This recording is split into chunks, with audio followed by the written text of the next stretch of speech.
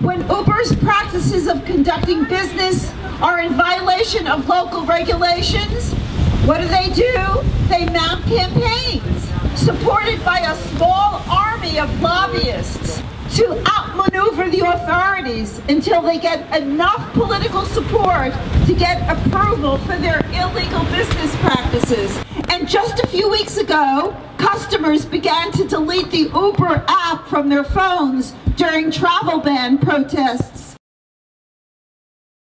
Obviously, you know, today's action is about what's happening in Saudi Arabia.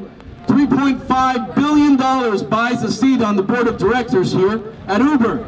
Now what happens in this situation? It's not that just Saudi Arabia doesn't allow women to drive.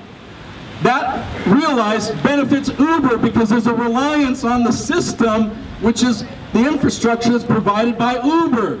You see, it's bigger and deeper and eviler than what you think. We're here today to say no to any corporation that is profiting from the exploitation of any group of people, but today the women of Saudi Arabia. But we are united today to say to Uber, we will not support you, Uber, and we will encourage others in our communities not to support you and not to use your services as long as you continue to profit from the human rights violations of women in Saudi Arabia and women anywhere on the planet. We hear all kinds of things in our mainstream media regarding globalization. They rarely talk about the globalization of issues to protect workers from the predatory practices of major multinational corporations.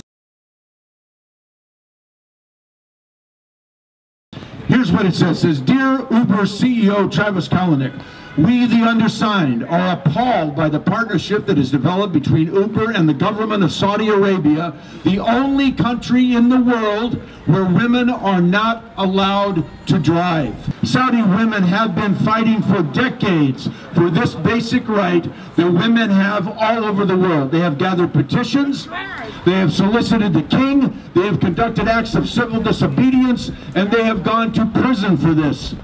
Uber should not be on the side of their oppressors, but should be supporting the brave Saudi women. Yes! As CEO, we call on you to release a statement in English and Arabic urging King Salman of Saudi Arabia to lift the ban on women driving. Let him know you are eager to hire women also as drivers for Uber in Saudi Arabia, as you currently do in over 60 countries worldwide.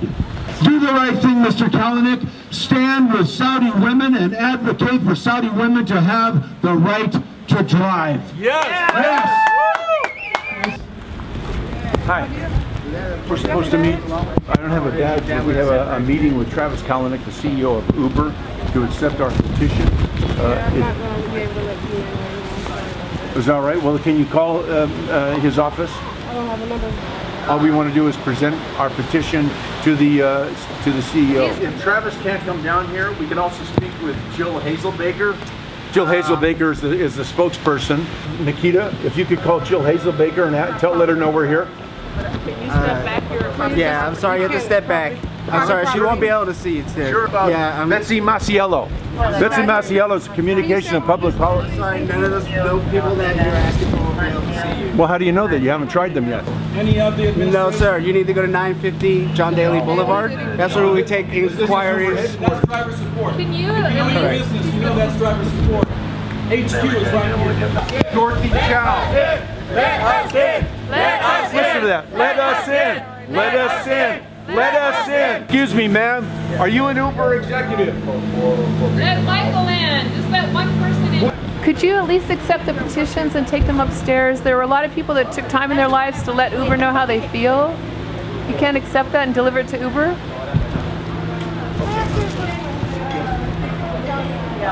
That's how democracy works, is to really hear each other's voices. And we can't even deliver some petitions to Uber? What kind of a company is it?